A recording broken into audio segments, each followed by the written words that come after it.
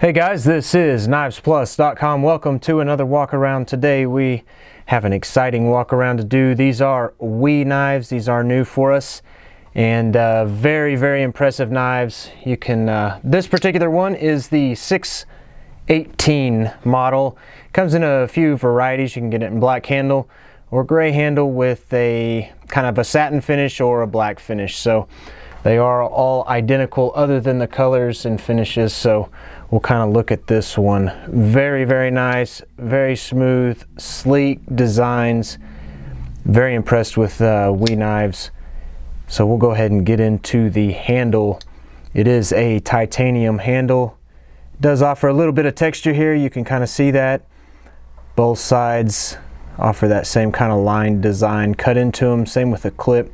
All titanium hardware, your clips, your pivots, everything very nice. Almost has a milled, it's a milled look. This one's not integral, it's not connected here. It is two separate pieces.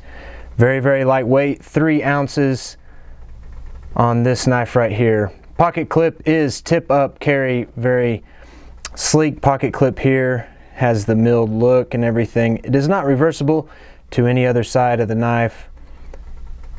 So it is only right hand tip up carry.